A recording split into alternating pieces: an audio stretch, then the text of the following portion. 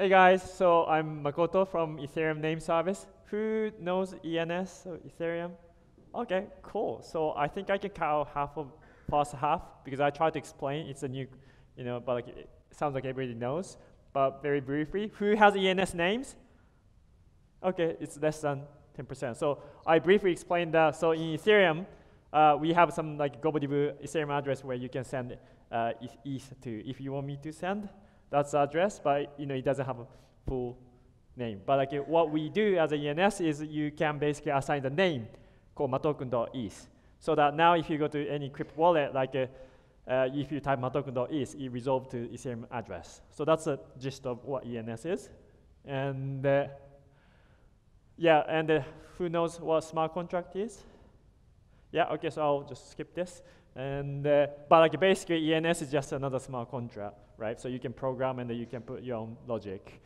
And but like most people, not everybody is a programmer. So if you want to interact with ENS from more friendly way, we create a website like ENS Manager, so where you can set the for this name matoken.eth, you can set the address. But so primary usage is to assign Ethereum address to name. But I get often asked a question of, how do I point to my website into this .eth address? But for this audience, you guys know that's the wrong approach, right? The right approach is you put into IPFS, right? So we support that. So who has set IPFS hash into ENS before?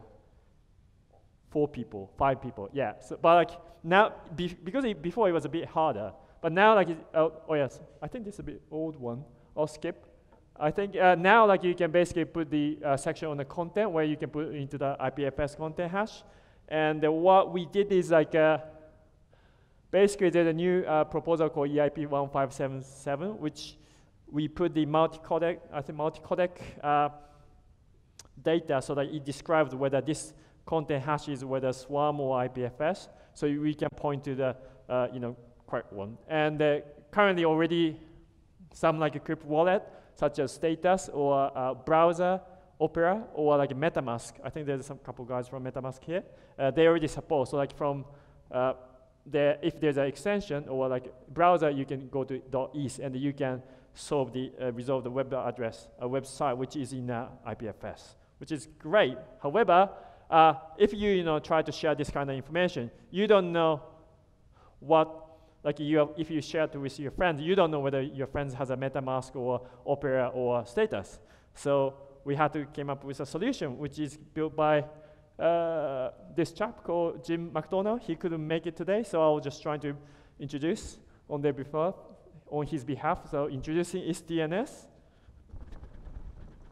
Guys, woo! Done. This is it. So. Woo! Yes, thank you. It looks so simple, but like this has lots of things in it. So like now you have matoken.eth.link, and it has a whole ENS manager in IPFS. And this one you can do is like in any browser, right? And it sounds so simple, but what he did underneath is like basically he extended he created a plugin for the DNS server which integrates with the IPFS gateway and the ENS. So if you try to resolve matoken.eth link, it takes out the .link and it goes to Ethereum address to find out the IPFS hash, and it asks to the IPFS gateway and renders it. And why you do that? So for 3 reasons. So the first is like no browser support is required, and also it's partially decentralized. Like everything under below the .eth link, like it's all decentralized in the blockchain. And also interesting thing is like because it's in a smart contract, it's like API exposed by default, so anyone can integrate into your application easily.